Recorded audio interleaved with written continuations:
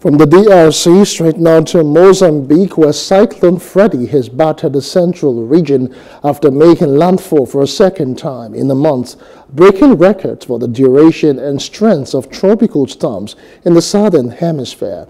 Footage released by UNICEF shows strong winds and heavy rain hitting the port of Quelimane, central Mozambique, as residents battle the storm trying to carry on with their lives.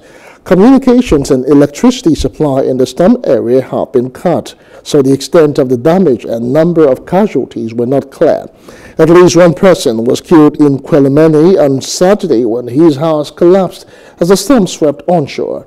2 weeks ago, 27 died when the storm force made landfall after force being spotted near Indonesia on the 6th of February.